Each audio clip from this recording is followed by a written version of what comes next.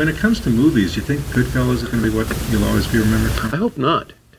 I would say that it certainly is a great movie, and I'm proud to be in it and pleased to be in it, but it's only one section, one small section of what I am, and it's completely antithetical to my personality. It's nothing like me as a human being. I'm not lethal that way unless you want to hurt my children, and then I suppose I could be as lethal as any human being on the planet. It may be because it was such a success. That may be so, but I would rather that they would look at a television movie called Dummy, where I played a deaf lawyer, or where I played Kissinger in Nixon. And most people don't know that I was Kissinger. But that's because they don't know the real story about when they see the character in the movies. They don't really understand the genesis of it. The scene in Goodfellas when you're obsessing over how you should slice the garlic, yeah.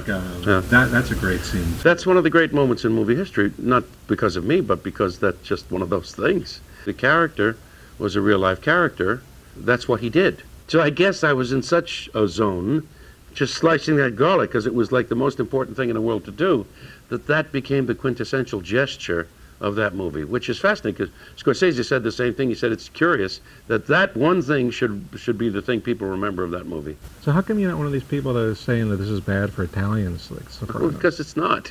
I mean, how is it bad for Italians? If people want to think that of the 25 million Italian Americans we have in this country, the 2,000 or so, according to the FBI, mafiosi were Italian American, if that makes all the rest of us gangsters, well, the fools who would believe that, or let them, wallow in their own ignorance. That's fine with me.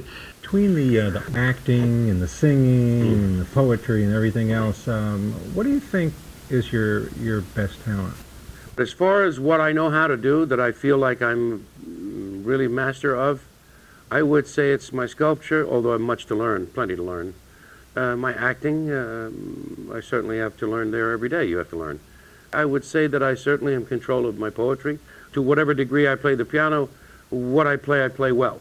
Am I a master? Can I play Rachmaninoff's Third? No. Will I, if you tell me I have to, within 6 months, could I do it? Certainly, yes, I could. Yeah, I have a lot of passion for life.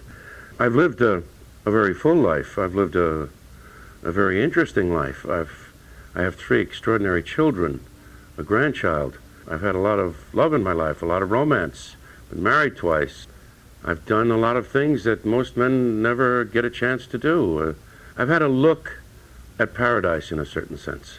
I know that there are certain things in my life that I've reached, at least for a moment here or there, a very high level.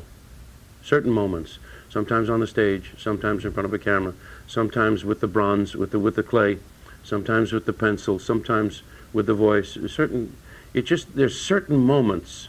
Athletes call it being in the zone. But there are thousands and thousands of athletes. There are very few artists of high accomplishment. And when you've done that, you've seen that, it's hard to live in the real world again.